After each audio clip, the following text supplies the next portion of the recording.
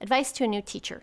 And I've been a new teacher in lots of different places, and I do this each time. I figure out who the really good teachers are in the building, and I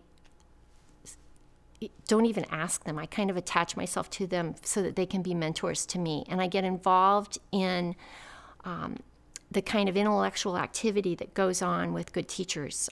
We read books together, we do book studies, we go to professional development sessions together, and we talk during the week about how we're going to implement these things into our classrooms.